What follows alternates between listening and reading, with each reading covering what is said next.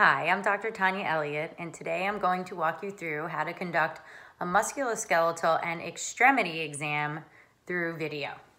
So range of motion, gait analysis, and observation of bony deformities are the most straightforward aspects of the musculoskeletal examination that can be conducted. So let's start with joint range of motion of the neck. Again, just asking the patient to follow simple commands while you observe them is the best way to go about doing this. Asking them to look up, down, to their left, to their right. And it's easy for them to follow the commands if they watch you do it first. See one, do one, teach one. So, making a full circle one way, making a full circle the other way. So in addition to assessing whether or not there are any limitations in range of motion, the patient can also determine and let you know whether or not there's any pain. And you can then document that there is pain upon the respective movements.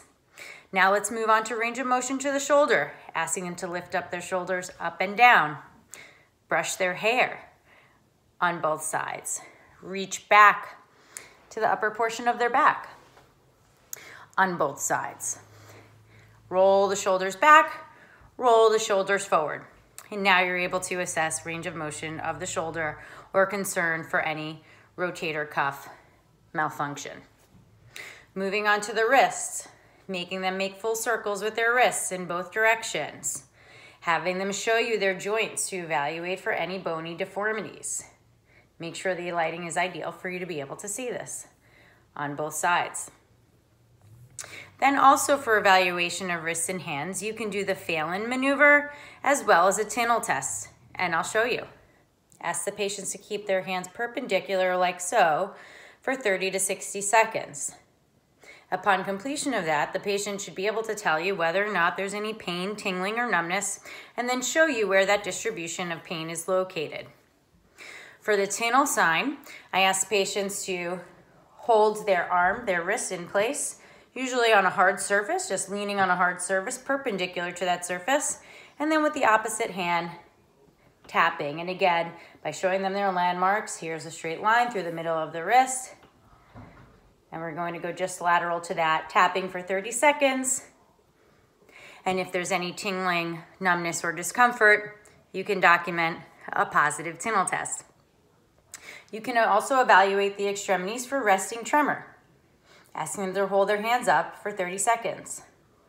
You can also assess for intention tremor, asking them to reach for an object. So I will often tell them, why don't you go with your hands and reach towards the top of the camera with both hands. You can also direct them to do this as quickly or as slowly as you would like so that you can best determine whether or not the intention tremor is present. You can also ask them to touch their fingers with their thumb, evaluating for dexterity. The beauty of the musculoskeletal exam is even when the patient is in the office with you, you're oftentimes walking them through commands and then observing them. So you can conduct that same type of assessment as long as the camera is positioned in the right place through video. You can also do a gait assessment, asking the patient to stand up, step approximately 5 to 10 feet away from the camera, and then walk towards you. Then have them turn around and then walk back the other way. And you can do a gait analysis that way, determine if they're limping, if they're favoring one side, and or if there's any extent of gait instability. Moving down to the knees, you can see whether or not there's joint diffusion present. You could also do that with the elbow joints as well. But remember, you want to be able to actually see the elbow skin itself. Ask the patient also to palpate around and let you know if there's any areas of squishiness or swelling. If there is, have them hold their joint up to the camera, assess and evaluate for any redness or discomfort, and then have them show you whether or not there's any edema present. And again, moving the angle around, getting the lighting right, it all takes practice, but all perfectly doable. So again, doing something similar with the knees. The other thing you can also evaluate for is crepitus. Now, you want to make sure that the volume is turned up on the other side of the camera to the maximum volume. And when the patient bends their knees or other joints, listening for any signs of crepitus. hearing that noise you can actually detect via the microphone.